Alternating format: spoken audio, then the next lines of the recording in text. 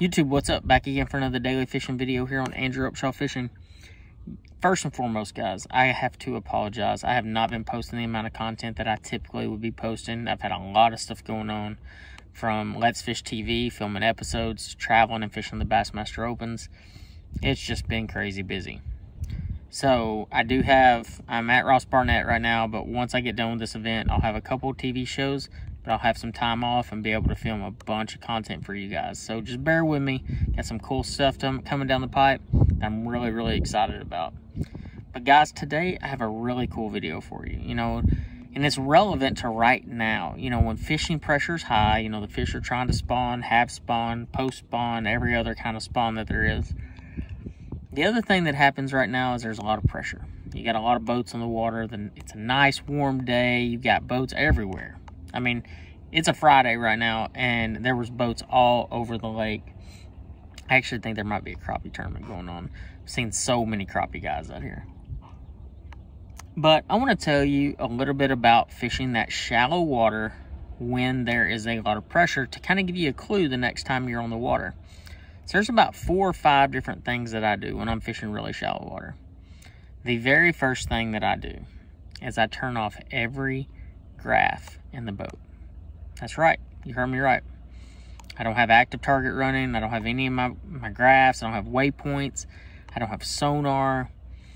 I'm fishing the Oklahoma method, the Bradley Hallman method, where you don't really need the depth. You just stick your rod down the water and see how deep it is, and that's basically what I'm doing.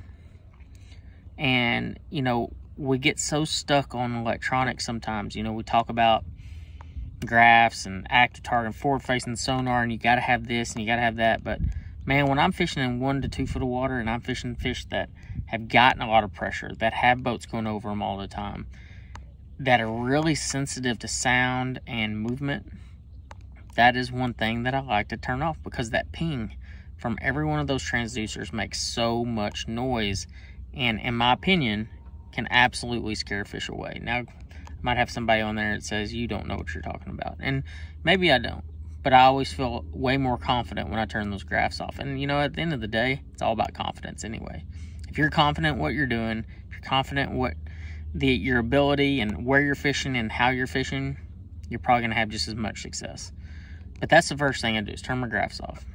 Second thing is I change the speed of my power poles from really fast to the slowest setting speed. Yes, you heard that correctly. So yes, it does take a little bit longer for your power poles to drop. But the one thing about it is when I drop those poles really slow, it doesn't make near as much noise. I mean, like a third of the noise.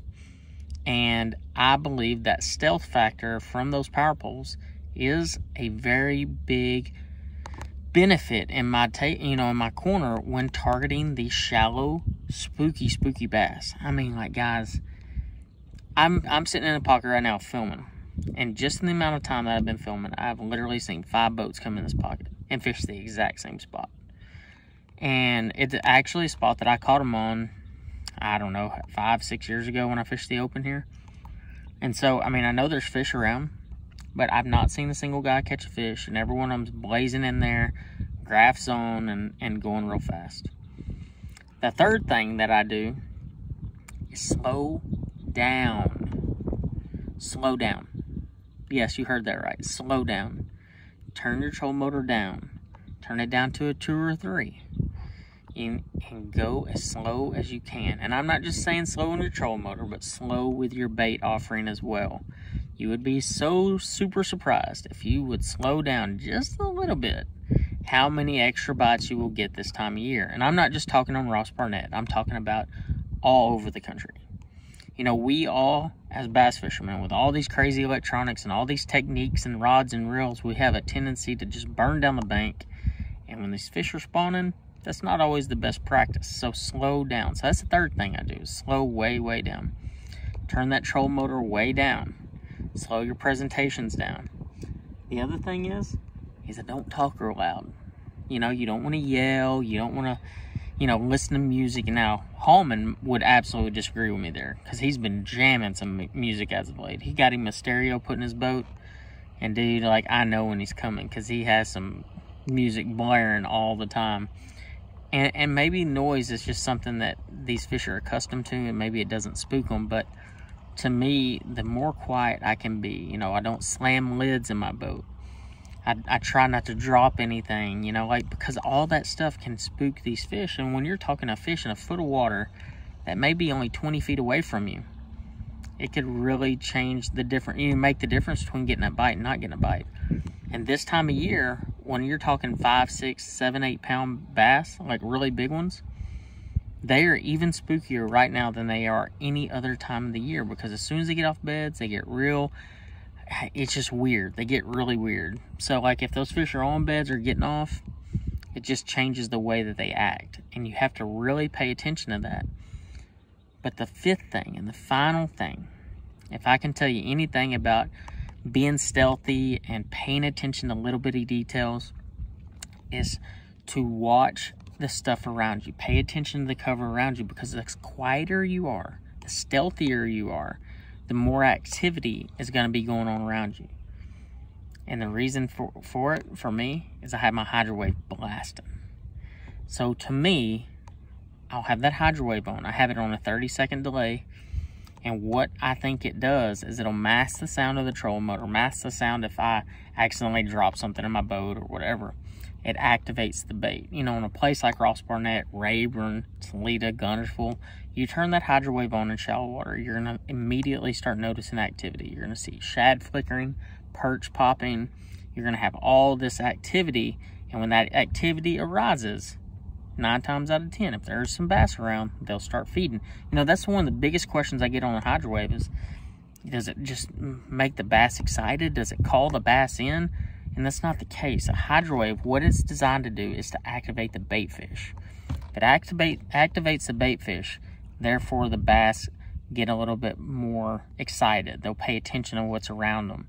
You know, just while I've been sitting here, I've seen 5 or 6 bass blow up. I've seen some gar rolling on shad. And nonstop, I've been hearing perch sucking up under those pads.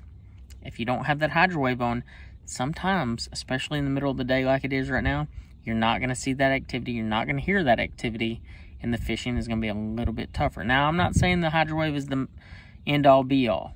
But it definitely helps activate that bait, helps mask the sound of your boat, and therefore, in my opinion, help you get more bass, or more bites from bass, hopefully. Maybe crappie too, I guess.